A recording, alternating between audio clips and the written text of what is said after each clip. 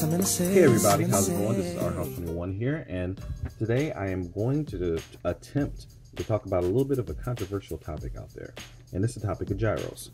So why am I looking at my little car here? Well, this is the first of many visual aids I'm going to try to use here to help explain the concept and what's going on here. So here I've got my little car here. This is one of my son's little Matchbox cars, and to explain, well, first of all, we're going to look at the question of what is a gyro and why do you need it anyway? So the problem that everyone's trying to solve is when you're cruising down the road at high rates of speed, and especially if you have a two-wheel drive car, what will often happen is the rear wheels might lose traction, and that could be from you hit a patch of dirt, you hit something on the road, and the rear wheels might want to spin out. Or you could hit a bump on the road or something, and the front wheels might want to veer off course. Now the problem is that, well, if you're a skilled driver, you can say, well, hey, I have fast reaction time, I got skills, I can compensate. And for a lot of guys, they can, and they do a really good job. But what happens is that if you are a little off in your game, or your reaction time is a little bit off, or if, just happens that, the stars line up in the wrong way, you could find yourself in a situation where you blink and the car goes off, it loses control, and next thing you know, you're falling off a cliff. Not literally, but figuratively, but you get the idea. It doesn't take very much to offset the car, and then just like what happened to me in my in one of my first 70-mile-an-hour attempts, the rear end does something weird, the car spins out, you lose control, and then you've lost several hundred, if not thousands of dollars, in an incident. So here, you got on the screen here, if it focuses, these are some screenshots that came from some of my, well, actually this came from my 70-mile-an-hour, or I should say my spring testing video from last year. Now in this case, this is Slade shooting by at about 69 miles an hour, 68 point something. And it looks like it's, like he's pretty stable. But however, just looking at the picture, I can see that my wings deflected quite a bit, which means that there's a lot of downforce, which means the rear end is being pushed down pretty well, so that's good. However, if I look up here at the picture of Dizzy looks like he's okay, but then when I get this image of this other angle, you see that the front wheels are actually off the ground at some point. So what was going on here is that the car was being jostled around as it was driving through, and it just so happened that I was at low enough speed that the car was stable, so it was able to, correct itself and get back true, and I didn't even notice that the car was having a problem. But if I was going a little bit faster, air would have gotten underneath here and the car would have flew off the road. So if I am paranoid, or if I'm just, protective, and I want to give my car a little bit of an edge so that it can compensate for things faster than I can, a gyro is a great option for you, because essentially the gyro will step in and the gyro will give an input to correct for the instability much faster than a human being can. So let's illustrate a little bit what's going on here. So you see in this chart right here, what happens when you have a gyro, you give your car a system input, and that's, you use your controller, you turn the wheel to a certain angle, and that control input goes in through the car. So now you're driving down the road, you're telling the car, I want to go straight, and the car is trying to go straight. So inside the gyro, there's a sensor. That's a gyroscope, a literal device that is sensing if the car is trying to rotate.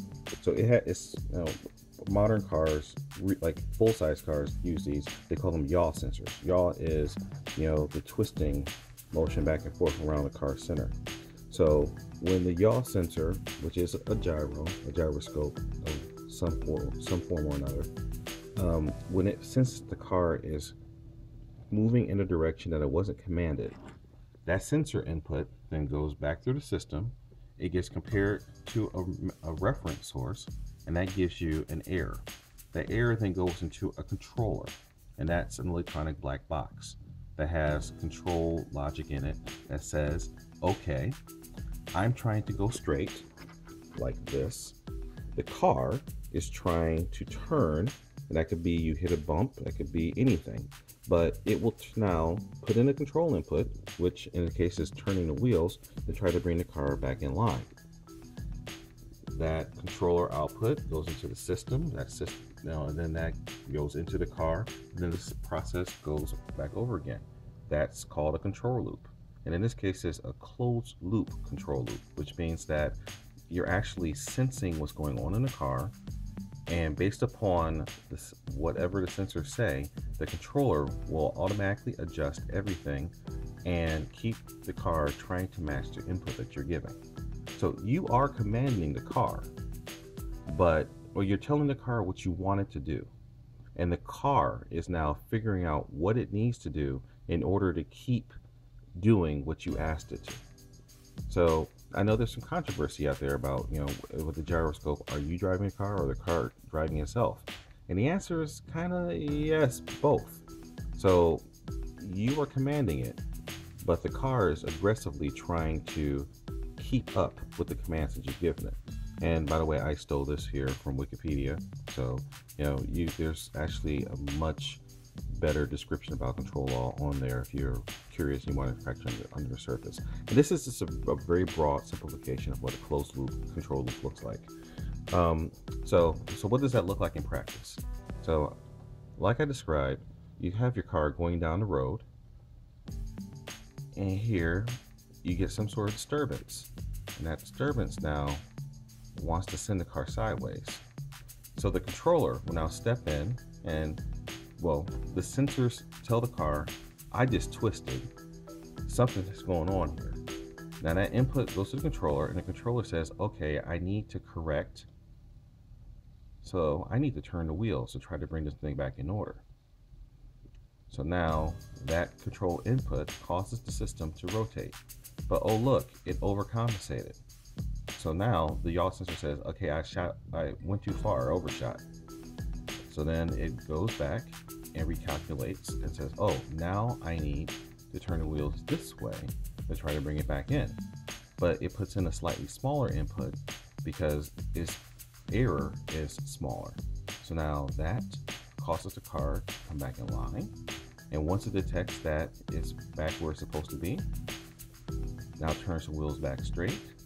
And you keep going down the road, fat, dumb, and happy, not even realizing necessarily that anything bad ever happened. And the car just continues to go on down this merry way. So, again, your input, you're holding the wheel perfectly straight, and the car is trying to hold straight, and the sensor output goes through, sees that things are going off the rails, that error signal goes back into the controller, and the controller does everything that it needs to do in order to keep the car matching what you told it to do. So it's a great system, but there's some of the guys out there who feel that, yeah, it's cheating though, because you're giving the car an unfair advantage. Now, I kind of go on, I'm on the fence on this one right here.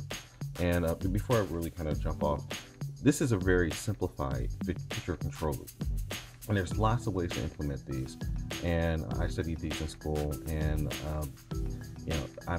this is a topic for a much broader video. However, if we really want to jump into it, there's lots of different types of controllers. This is called a PID controller. And the point here is that there's a lot of complex math underneath the surface here that explains, how the input how I should say the controller's output can actually use some pretty complex math to look at the instantaneous position, the change in position as a function of time, so the velocity change. So you could say this is the angular speed of how it's changing, and then also looking at the angular acceleration of how fast things are changing, and based upon how all those things are fit together, it then can combine different control inputs all into one signal to try to keep everything in control. So yeah, that's a topic for later, but there's a lot of complex math that goes in underneath the surface on a fairly simple device to help keep everything in line. Now, to let me go ahead and jump to something from the Spektrum website. And this is just another illustration showing pretty much the same thing, where this is talking about Spektrum's AVC, or Advanced Vehicle Control System, and which is basically a system. It's a gyro, but it goes a little bit beyond that as well. Because in here you can see the illustration where the vehicle is going down the road and it's trying to spin out, and if this went to its logical conclusion, this thing would just spin. So now you turn AVC on and look what happens. Now when it detects that things are spinning out, it's turning the wheels to counter the spin and bring things back in line, just like in my PowerPoint. But the AVC system goes a step further, because on top of that, it also has what's called throttle management. And that system actually will combine it will also, in addition to just giving you steering input, it will sense when the vehicle is getting ready to fly off the road. So basically, it senses that you're losing the ability to go straight, and it will actually turn off the throttle. So I'll turn this thing off, and it will see that here it goes in and you lose traction. It doesn't have the ability to go around the corner anymore just with the steering. So it will actually, when it feels that I'm going too fast, I can't control anymore, it literally slams the brakes, and that slams the brakes scrubs enough speed so that you now slow enough to maintain your corner. So it keeps everything in control. So if you want to protect your car and you care more about protecting your car than showing your absolute skill, systems like a gyro or an AVC, they're perfect for you. However, for those who, I guess you could say for certain elite drivers out there who want to, show that they are the creme de la creme, the best of the best, they want to prove that they can handle their cars without needing to resort to these types of systems. So for those guys, a gyro system or AVC type of system, is cheating.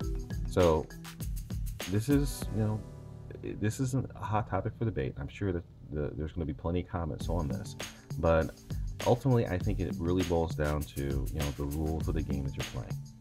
If I think that there's room enough for both schools of thought, because let's be real, these things represent a pretty significant investment. I mean, my cars, I know, represent a large chunk of money, and I know that the cars out there who are clocking over 100 miles an hour, for example, represent some very large amounts of money to their owners.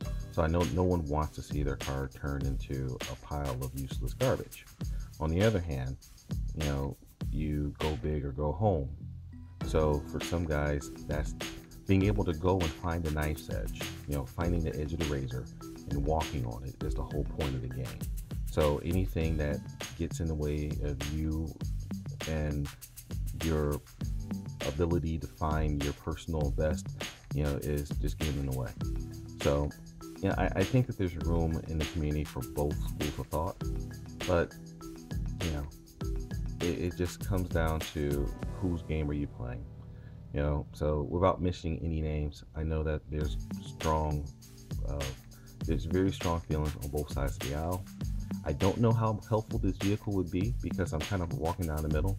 I know for my cars, I'm personally deciding to go no gyro, but also, I'm going no gyro, but I can't claim to be completely clean, because going back to my earlier picture here, there's more than one way to get directional stability. And you see here the slave, and I talked about this before, this little wing here on the back, my rear spoiler, it acts in a lot of ways as a gyro does. What happens is air hits the spoiler, and it causes the spoiler, the force causes it to try to pull the car back in line. If it veers off again, same thing happens. Now, it's not the same level of effectiveness as a gyro or an AVC, but it does keep the pointy end into the wind. Now, if something hits the front and that causes the front to go off, that's not going to really do a whole lot for me, because if I go this way, Well, I mean, it will try to push it back in line, but if my front wheels are, being pulled off in a way, it could get in a situation like on this guy right here, where it just doesn't have enough authority to fix it and it will just fly off. So a full AVC control system, which is basically a stability control for your RC car, will be much more effective in keeping everything in line. However, part of my goal is to, try to make the car neutral, which means have the car basically self-correct without having to resort to extra heroics. So if I can get a nice neutral car that, I hit a bump and it self-corrects and it kind of keeps itself going without having to have an electronic input, I think I fall within I think I keep it clean. So that's Slay's philosophy. Dizzy, on the other hand, to get the goals, I'm planning to go with him. I think I'm going to have to lose the spoiler altogether because that's just too much drag. So Dizzy's just going to have to be neutrally stable without any, at least any over-the-top aerodynamic help. And I'm going to talk about that in a future video. So you'll see that unraveling here or being unveiled here very shortly. So I hope this was helpful to people. Let me know what you think. If you want me to go more into detail about how control loops work and all that, I'm more than happy to. So, just drop me a line, tell me what you're feeling, and we can continue the debate. All right, guys. So remember to like, comment, subscribe. Remember to check me out on Facebook. Feel free to use the Facebook page for all sorts of comments. Just let me know how your projects are doing, or just reach out and give me a holler. All right, so as always, remember the mantra: fly, fix, fly, break it, fix it, do it all over again. And I realize that these gyros are a way to help people to not break it so much, but so I get it. I understand. For me, I'm just going to try to keep it clean. You never know. I might end up resorting to a gyro later on, but I love a challenge, so I want to see if I can make this thing work. All right, guys. So again, remember the mantra: fly, fix, fly, break it, fix it, do it all over again. Our House 21 signing off. Peace.